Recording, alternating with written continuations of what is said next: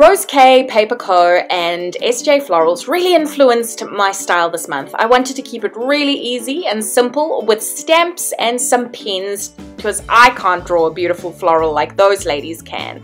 So let's get started and let's get really creative.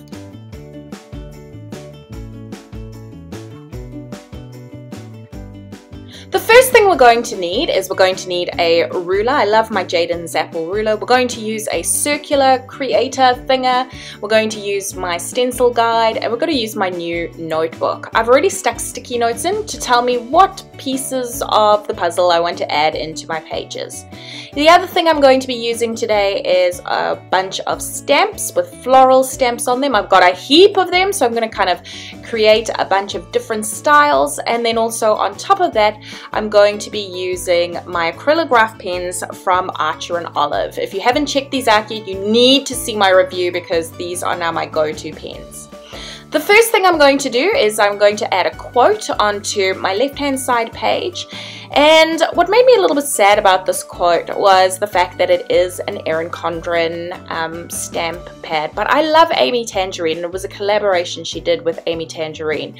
So to support Amy Tangerine, I'm still using my stamps. I'm not going to throw them away, but I am still very anti the Erin Condren behavior. Here you can see I've stamped in my floral, and I'm just coloring it in with my acrylograph black pens, and then used watercolor to highlight the little bottom circle.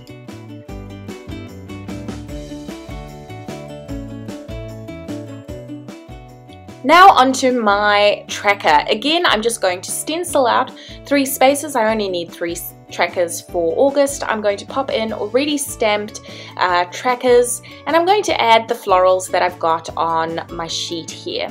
Once I'm done, I'm going to again fill it in with the black acrylograph pen. It's such a beautiful thick acrylic pen. I'm just so in love with it, and the outcome is absolutely stunning.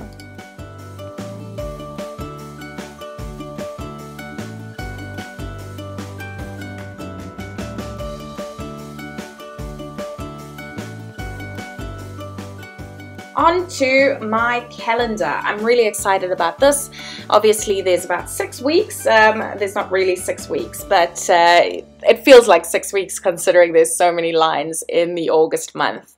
Again, this time though, I'm using some acrylic paint just to take up some of the space, and I used some washi tape to protect my page.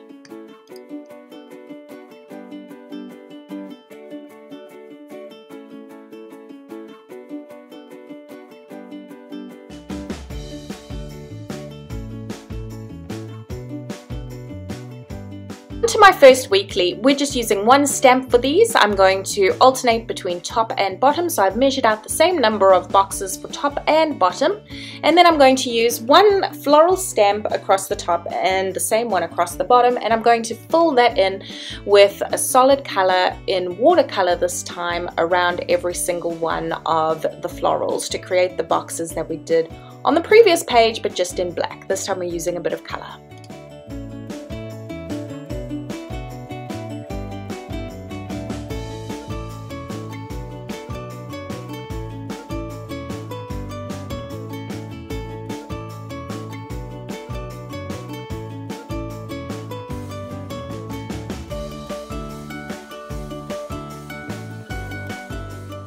This time again we're going to use the black pen, and I accidentally had to stop recording because I used up all the space on my phone. So I had to delete some videos before I could keep recording. So here I've just used alternate floral stamps down the page, and again filling it in with the black ink pen.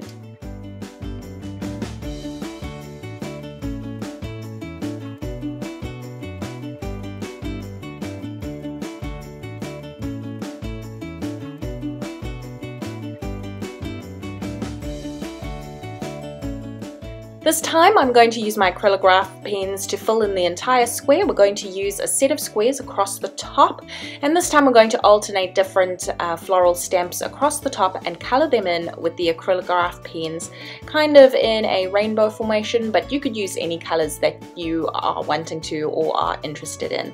The stamps I'm using here are the Ink by Jen G stamps. I absolutely love her collection of stamps.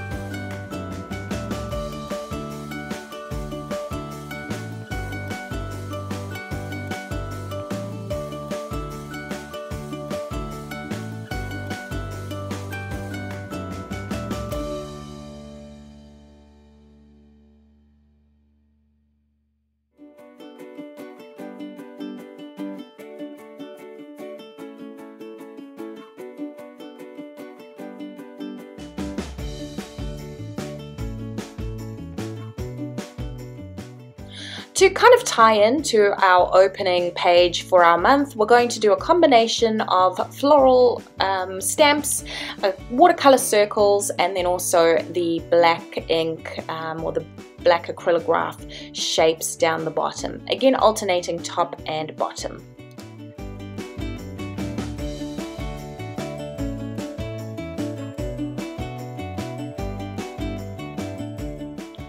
Finally, we are going to do my brain dump page. We're going to keep it very simple, and we're going to mirror very much what we saw on the opening page.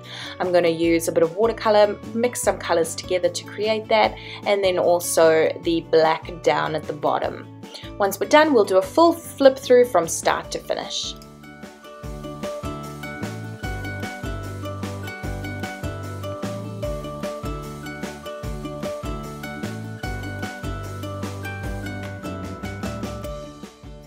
So thanks for joining me today. Hope you enjoyed this very quick run through of my plan with me for August. I kept it really simple and would love to see how you recreate this beautiful these beautiful monthly spreads. Don't forget to tag us and use the hashtag #TheArtOfBujo.